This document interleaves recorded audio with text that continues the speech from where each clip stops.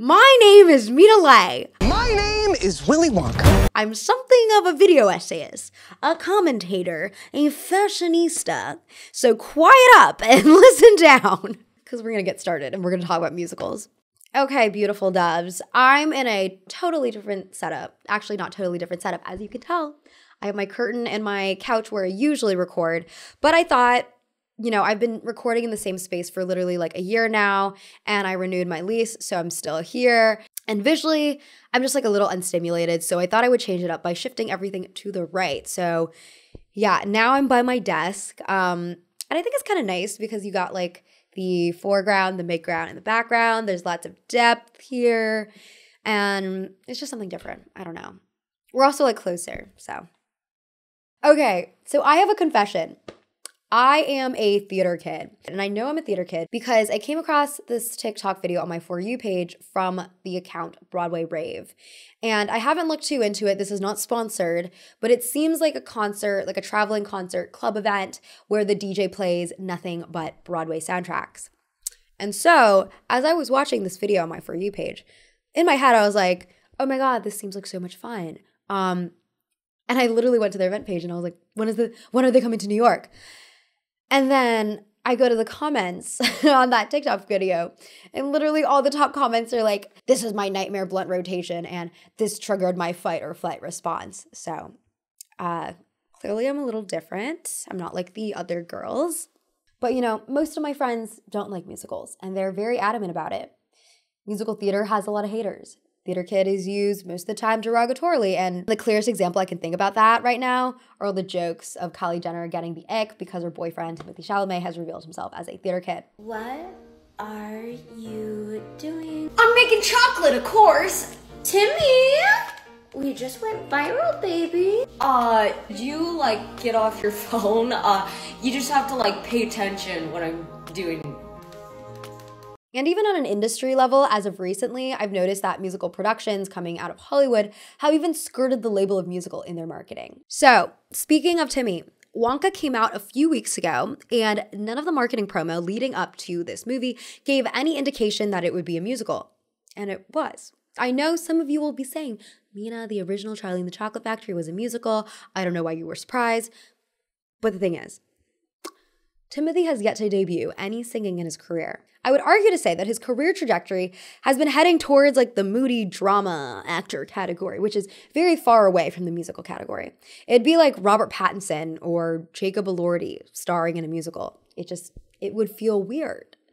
Though, apparently, Robert Pattinson went crazy voice acting for The Boy and the Heron, so maybe a Robert Pattinson musical is in the works, I don't know.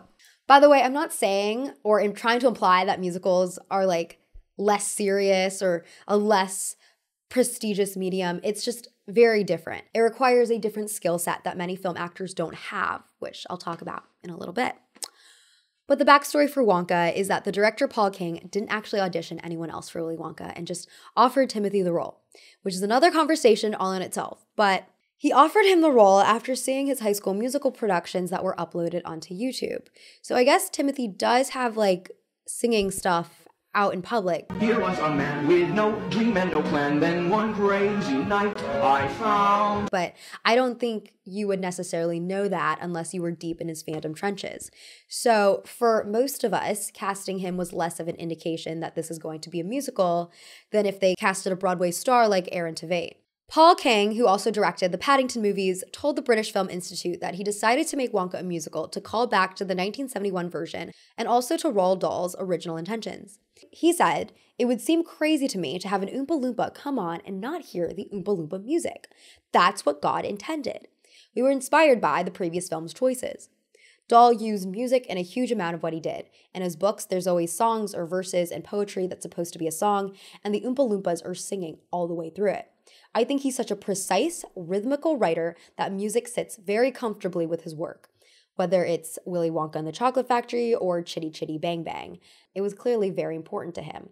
The irony, though, is that Roald Dahl actually famously didn't like the 1971 version of Charlie and the Chocolate Factory, in part because the movie focused too much on Willy Wonka when Charlie Bucket was the protagonist. But despite King being so hell-bent on the musical angle, there was no singing featured in the trailers, which is usually the dead giveaway that this is going to be a musical. And yes, I know you get a bit of Hugh Grant dancing and singing the Oompa Loompa song, but it's unclear whether it means there's going to be music permeating the entire movie or if this is just like a little Easter egg for old Willy Wonka fans. If we take a look at the 2012 Les Miserables trailer in comparison, it literally features 3 different songs. I'm living with you, my world has started. We'll be ready for these schoolboys. More recently, the 2021 West Side Story musical opens up with Rachel Zegler singing. And you may be saying, this is a cop-out, Mina. Those movies are based on existing, very famous musicals. Obviously, we know they're going to be musicals when watching their trailers.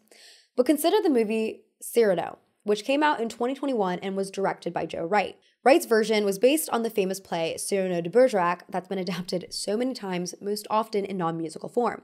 When you watch the trailer, though, you know this version of Cyrano will be a musical because the actors are shown singing. Cry for, and I won't be ashamed for someone to say. Wonka isn't the only secret musical culprit of the season, though.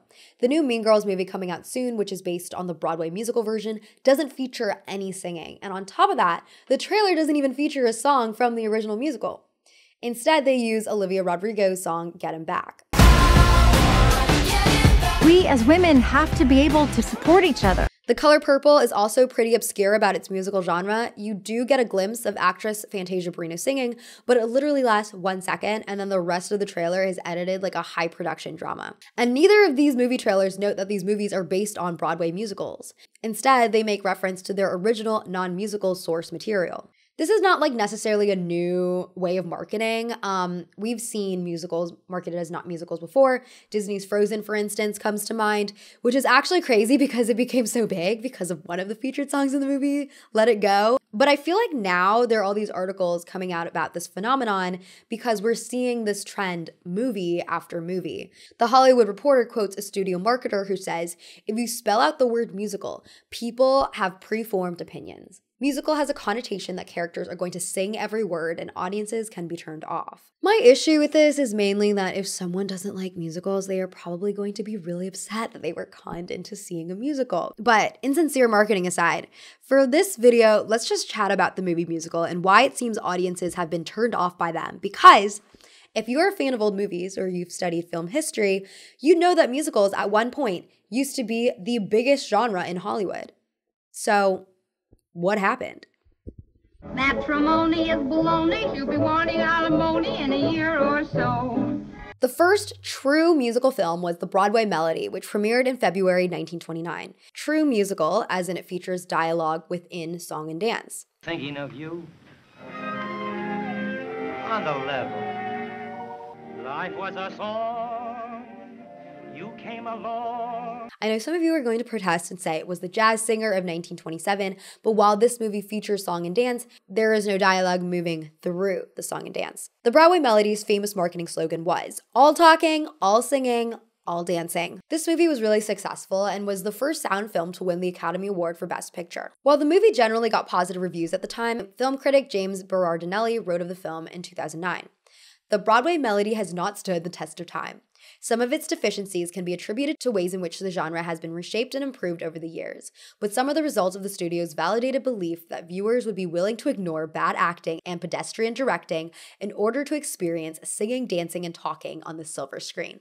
They had a Bugs Life 4D theater in Animal Kingdom in Disney World.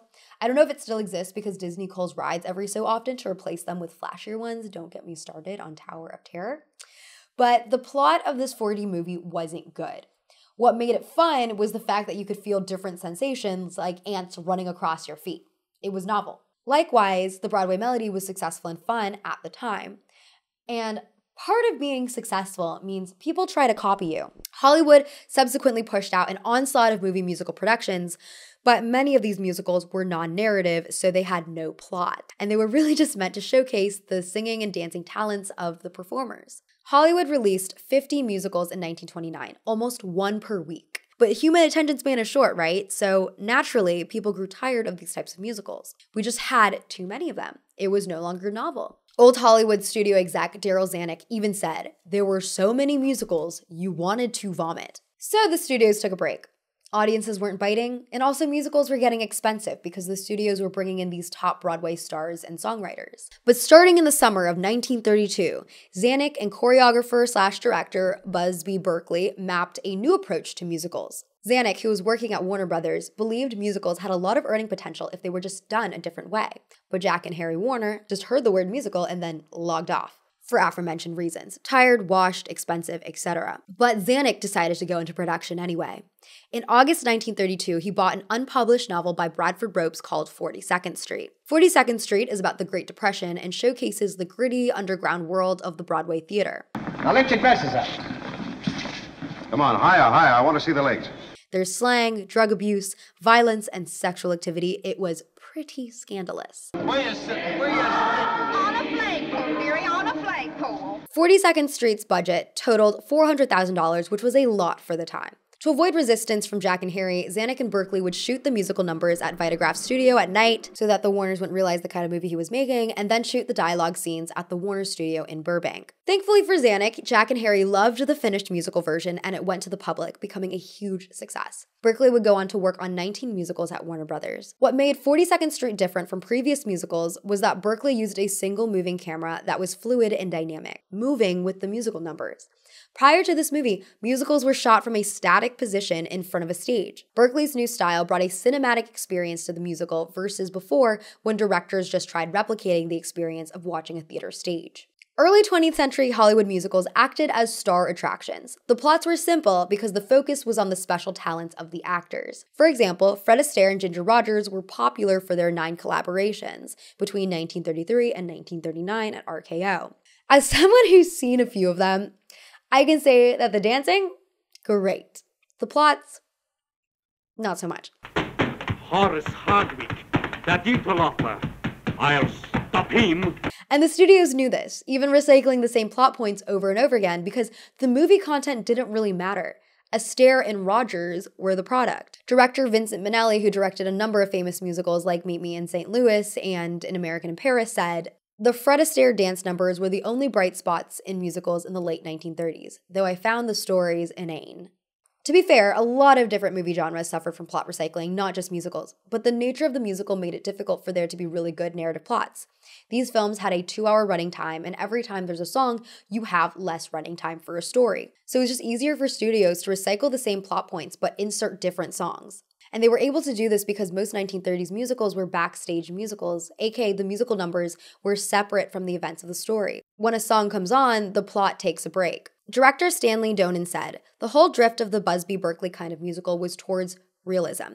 Everything happened on the stage and you were supposed to suspend your imagination just long enough to believe it was happening on the stage.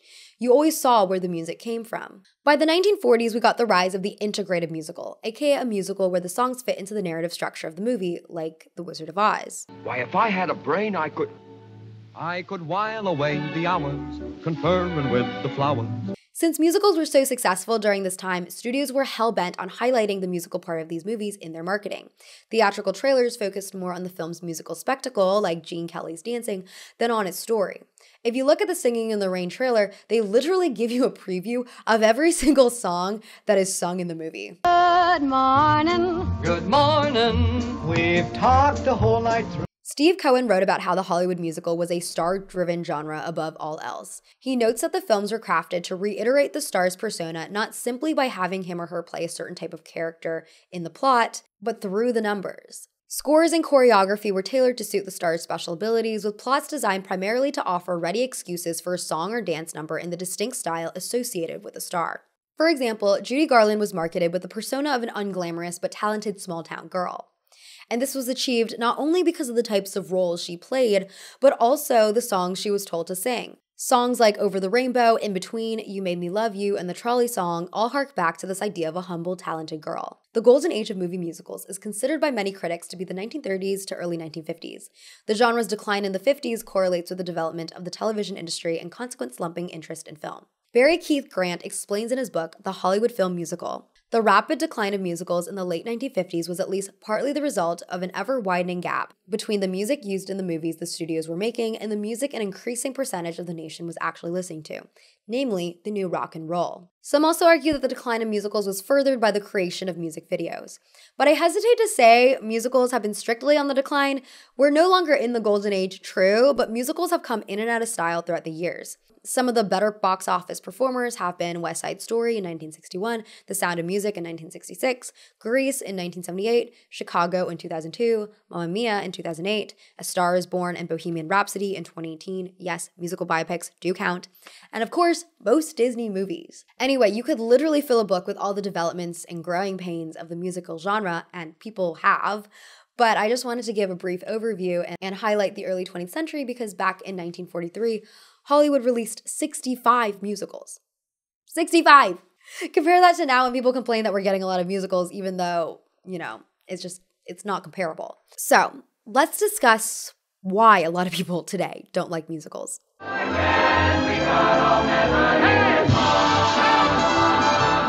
To understand why we don't like musicals today, we have to understand why we liked musicals to begin with. Part of the reason was, of course, the novelty of sound in the 1930s. Danger! You never could remember where the microphone was, boss. But also American audiences loved musical movies in the early 20th century because this time period was really rough. It was war, then depression, then more war. People wanted an escape. In 1943, during the height of Americans' involvement in the war, 40% of the films produced in Hollywood were musicals. And as I said, musicals were star vehicles. Today, we don't have the same star system. What I mean by that is back in the old Hollywood days, a celebrity's name in a cast list was enough to guarantee success. Obviously, depending on who that celebrity was. But, Marilyn Monroe, Ginger Rogers, Gene Kelly, these stars had star power. Nowadays, a person's name isn't enough to guarantee success. Taylor Swift, for instance, was in the musical movie Cats in 2019. Cats is considered to be a box office bomb, making $75 million on a budget of $80 to $100 million. Taylor Swift is literally like one of the biggest pop stars right now, if not the biggest, and she wasn't even the only star in the movie. There was also Judi Dench, Jason Derulo, Idris Elba, Jennifer Hudson, Ian McKellen, Rebel Wilson, and James Corden. And yet, the movie still bombed. Okay, I just want to be clear that I wrote this before looking at the Cats footage, and it's just so clear to me. It's so clear to me why it bombed. Scott Mendelson explains this phenomenon for Puck News. Tom Holland is not a movie star. Not in the sense that he could open an original movie starring as just some guy. However, he is bankable as Peter Parker. Margot Robbie suffered dual bombs this time last year with Amsterdam and Babylon. But she's helped Barbie become 2023's biggest movie. That's modern movie stardom in a nutshell. Movie stars are now mostly added value elements in IP plays. The previous Hollywood star system was able to work because we didn't have social media. In the before times, we didn't get the privilege of seeing out-of-pocket stuff that celebrities do in real life. But with social media, we got to see them partying on private islands and making that weird Imagine video within the confines of their Beverly Hills mansions during the height of the pandemic. We got to see the kind of lives they actually live, and we're more aware of the disparity and unfairness created by these industries. At the same time, on a less class analysis level, humans are just weird, cringy, and awkward. This reminds me of this TikTok I saw made by Ricky Montgomery. I'll play a little clip, but he basically talks about how difficult it is to be a musician these days because of how much you have to rely on marketing yourself on TikTok. You still have to post TikToks ad nauseum and distance people and make yourself look actively uncool in front of the world because the world has found a way to put most of the marketing burden onto the artist who's supposed to be working on art. Like the Beatles didn't have to get up every day and worry about if they were going to post their TikTok too late into the day that day. You cannot go work on an album for 3 months in the woods anymore, because then you wouldn't have an internet connection to make the TikToks about the experience and vlog it and You have to, this infects your mind. Because of having to market yourself on social media, you can't be that edgy, mysterious musician that used to exist back in the 90s. You have to be embarrassing. So because of social media, we're more aware of how celebrities are just like us in the worst ways, and also so different from us in the worst ways. Of course, there are people who are still parasocial, but I would actually argue that parasociality is on the decline.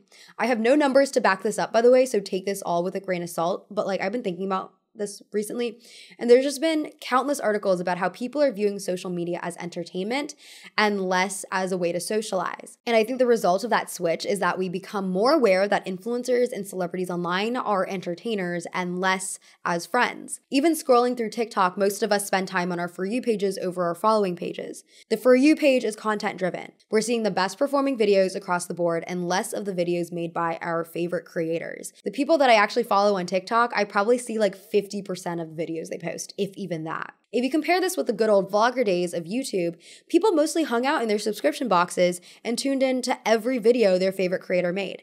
Creator driven, not content driven. But back to movie stars. During the early 20th century, we didn't have access to them. The only access we had was through their movies, and because these studios would create archetypes for their actors and actresses to fall into, the lines between character and person became blurred. I've talked about this before, but Marilyn Monroe was like constantly cast in very similar roles. A ditzy and naive girl with high sex appeal. And so naturally, many people thought that this was literally her personality in real life because she didn't play anything else on screen, and we had no access to her off screen. You must think I was born yesterday. Well, sometimes there's just no other possible explanation. Now we have a lot of access to people off screen. We're more aware that a person is different than their character. And on a marketing front, you don't have to see every Amanda Seyfried movie to have access to her. Whereas before, seeing a Judy Garland movie was the only way to see her. When I ask people why they don't like musicals today, the go-to answer is usually, oh, because people don't burst out into song in real life. In the later 20th century, there's been more interest in acting as a realist art form, and that coincides with the growing popularity of Stanislavski-derived acting techniques like the method. Method actors, like them or not, if they're good, can bring a really good sense of emotional realism to the material. But this was a budding concept for Hollywood in the 50s and 60s. Prior to that, most film actors relied on more dramatic ways of acting that wasn't reflective of the way that real people acted in real life. So the gulf in terms of acting style between a 1940s musical and a screwball comedy was less apparent than the gulf in acting style between a musical today and a dramatic comedy. Nowadays, acting like a real person is considered good acting. It's the standard. You don't have to be method, but people would prefer to not notice that you're acting. Rarely do we have moments like Cary Grant doing a full somersault on the floor anymore, and Katharine Hepburn speaking in a transatlantic accent. You seem quite contemptuous of me all of a sudden. An accent that the majority of Americans did not even speak in. But for musicals, realist acting is still sort of impossible. Bursting out into song isn't something we do in real life, so anytime someone does it, it removes you from the reality of the movie. But also, Broadway actors are not even trained to invoke this kind of realist acting anyway, because that's not the language of musical theater. I was watching the Sideways video essay, as one does. I love Sideways. He was literally my introduction to video essays, and I just pray that he returns to YouTube one day. But I was rewatching his essay on the music in Les Miserables, and he talks about how the film acting trained actors ruin the structure of their songs by trying to invoke real emotions. So for example, Anne Hathaway's character Fantine sings a song as she's dying. And Anne Hathaway, who I think is a great actress, by the way, sings as if she's actually dying. First thing that I did was just learn how to sing the songs properly. And then you start to apply the reality of the scene. I can't sing this pretty because it'll take you out of it. From a movie acting standpoint, fantastic. From a musical standpoint, you can't hear what she's singing, and the thematic structure of the music, which is an integral part of storytelling in the musical medium, falls apart. Right here when Fantine is dying and is hallucinating Cosette, we get a really important piece of music. Come to me, Cosette, the light is fading. This song comes back for Eponine singing about getting ditched by Marius. On my own, pretending he's beside me. And again when Valjean is dying and giving Cosette away to Marius. On this page, I write my last confession. This piece of music is supposed to represent, if you love it, let it go, or something like that. Fantine is letting go of Cosette, Eponine's letting go of Marius, and Valjean's letting go of Cosette. Hathaway here is so fixated on trying to get that gold-plated validation that she ends up shopping the song so hard that you can barely tell that that's what she's singing. Come to me, Cosette, the light is fading. If this is your first time hearing Les Mis, it's almost impossible for you to be able to parse that these three pieces of music are all the same. And so, with the way that we've come to expect film acting to be, making a movie musical doesn't really work anymore. Howard Ashman actually talked about this. If you don't know who Howard Ashman is, he's a legend. He was a playwright, theater director, and lyricist responsible for writing all of the classics, particularly the songs in Beauty and the Beast, The Little Mermaid, and some of Aladdin, but he unfortunately died of AIDS before that movie could be finished. There's a big, big problem with music and film. In live action, music and live action film. The only truth I know about it is it usually doesn't work. Music may have more license in the animated film in the same way that it does in the theater, simply because the level of reality is different. There's no game being played by a theater audience. We know that's happening right in front of us, and it's painted scenery and it's not real. So what he means is musicals work on stage because when you're watching a play, there's a barrier to reality. You are aware they're on a stage. You can be fully immersed in the story, but there's an awareness that what you're seeing is a performance. It's not real. Same with animated movies. It's all drawn, so you know it's not real. That doesn't mean you can't be emotionally invested. That means you can't not cry when Simba loses his dad. But if one of the characters breaks out into song, you don't have to remove yourself from the movie briefly to think, does that make sense? Because no, it doesn't make sense. That's the point. It's all animated. It's not real. Live action musicals, though, try to replicate reality as much as possible because film tries to replicate reality. So when the characters break out into song, it's discombobulating because wait, we just had a serious dramatic scene and now you're just going to start singing? It's weird. Which brings us to the question. The expectations for movies have changed in a way that have made the musical genre less palatable to massive audiences compared to the 30s and 40s. But if people hate musicals so much as they say, why does Hollywood still make them? Do you want another one? Do you want another one? Honestly, it's a mystery. I haven't been able to find any sort of industry intel on the business side of Hollywood musicals, but I will say that probably a lot of it has to do with laziness. Most musicals adapt Broadway musicals, and so you basically have the script already, and then you also have the intellectual property, which will guarantee at least a portion of people coming to see the movie, people who are already fans of said intellectual property. This is also the explanation for why we have so many franchise movies in general, and why it's rarer for an original musical to debut on the screen. Music supervisor Matthew Sullivan, who's worked on Chicago Hairspray and Dreamgirls, told Variety, "With Broadway adaptations and animation, you have a built-in audience. I've been in the room a few times pitching new original musicals. It is a scary prospect for studios." Going back to what I said earlier about the modern movie star system, there's more guarantee that audiences will want to see a famous actor as a character they already know than as a character they've never heard of before. I also wonder if studios get a good amount of profit from creating movie soundtracks. What we saw with the Barbie movie, which I guess can be considered a musical, is that the Ken song became super popular over TikTok and even on radio stations, which only built upon the fanfare for the movie. Actually, for The Greatest Showman, it was originally dismissed as a flop, but audiences got hooked on the soundtrack, leading to hordes of people, mostly younger women, to come back to the movie theater for sing-along screenings, eventually making this movie the third highest grossing musical in North America. So, despite everything I've said, I still love musicals. I do. I love the singing, the dancing, even the cheesy Lin-Manuel Miranda stuff. Whatever, shoot me. Yo, I'm just like my country, I'm young, scrappy, and hungry, and I'm not gonna away my shot. But arguably, the number one reason I love a musical is because they emit a community feeling. The way that plays and musicals function on a stage is there's a cast, and usually the cast is multitasking. They are moving pieces around, they're playing multiple characters, and all the actors exist on one stage. So there's a sense of community interwoven in the medium. For film and TV, it's a little different.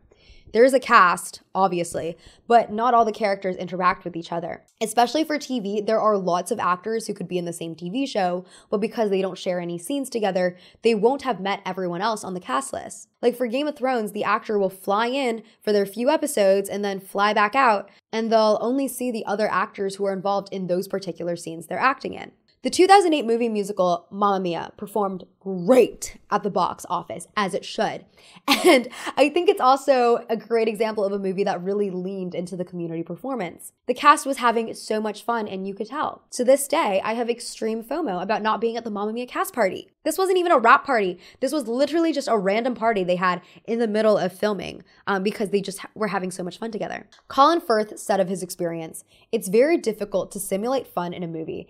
It's one of the hardest things to do in terms of acting, actually. There are so many movies with terribly cringe-inducing scenes of people having a good time, where it looks forced. Spontaneity is very hard to fake when you're doing take after take and waiting around, but the spirit of the community we were in meant the fun was real. We weren't being asked to take ourselves too seriously, so that really led to a certain freedom. And I mean, there's a lot of reasons to love Mamma Mia. It stars older women with strong friendships who are lighthearted and having love affairs. It takes place in a gorgeous setting. The ABBA songs are classic and well-loved across generations, and it has an all-star cast. It's not a perfect movie by any means. Many things don't make sense logistically, and Pierce Brosnan's singing was really something. But it was so much fun that no one cared about these limitations. Jane Asher wrote a review for the movie saying, "This is the classic time for us all to want a bit of sunshine, love, and escapism. There's nothing like a recession for making us desperate for a bit of light relief. And as we keep being told almost daily that capitalism as we know it is imploding around our ears, it's not surprising that we need an injection of totally improbable, fluffy happiness." At the end of the day, I think there will always be nostalgia for a classic Hollywood genre. It's why we see other classic genres like film noir and the Western reinvent itself over and over again throughout the years. There's also just something distinctly, uniquely American about the musical genre, having its roots in American theater traditions like vaudeville and music hall, with most of its impetus coming from New York City. But no other modern musical calls back to its genre quite like La La Land, a 2016 movie musical directed by Damien Chazelle and was inspired by musicals like Singing in the Rain, The Umbrellas of Cherbourg, Top Hat, and An American in Paris. So, speaking of these older musicals, the thing with them is that they mask the effort it takes to make them. Jane Feuer wrote about the musical's myth of spontaneity. She argues that the musical is technically the most complex type of film produced by Hollywood, but gives an illusion of spontaneity in the sense that actors just burst out into perfectly choreographed song and dance, and making use of the seemingly random props around them. Meanwhile, the reality is that these sequences were heavily practiced over and over and over again. So La La Land updates the musical genre by actually presenting something that's very raw and unpolished and not perfect. And a lot of it boils down to the casting. No shade, but neither Emma Stone nor Ryan Gosling are trained Broadway stars, and Chazelle told PBS that this was intentional. He said, "I wanted to cast actors first and foremost, and just people who would really flesh out these characters with the same amount of depth and complexity and truth as they would if there were no musical numbers in the movie at all to help the lifting. And then the numbers can kind of emerge out of the emotions that the actors have fleshed out." Tony-winning composer-lyricist Mark Shaman explains why this choice positively impacted audiences. He says, "Because the characters sing and dance like real people, and Ryan Gosling and Emma Stone are awfully charming real people at that, folks are more welcoming of them breaking into song." You know, it's kind of like what I said before about how part of what makes musicals so difficult for people to get into is just this unrealistic thing that is just happening. It's not realistic for people to break out into song, but it makes it more realistic for people to break out into song and dance and do it imperfectly. So in this sense, La La Land bridges the gap between a movie and a movie musical, making it more palatable for anti-musical audiences. Also, unlike most Broadway adapted movie musicals, the singing makes up only like 25%-ish, if even, of the movie. I haven't seen it in a while, but it definitely prioritizes a story and realist acting over spectacle.